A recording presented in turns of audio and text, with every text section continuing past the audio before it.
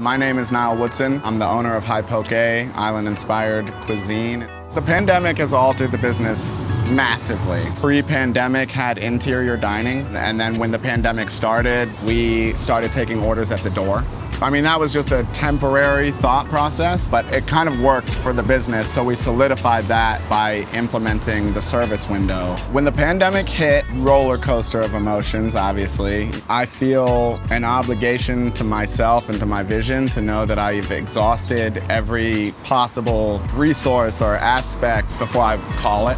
I'd say through the Small Business Development Center is where I got the initial notification that the City of Columbus was providing financial assistance to business owners and small business owners. I did everything I could to receive, and fortunately we did. And then that helped us with all sorts of things. Payroll, part of it went towards the window. Born and raised in Manhattan, and obviously there's tons of business happening there, but it is really tough. It's very difficult. And one thing that Columbus does better than almost any place I've ever been is the community supports, the community embraces. If you're putting out good, the community reciprocates, and that's huge.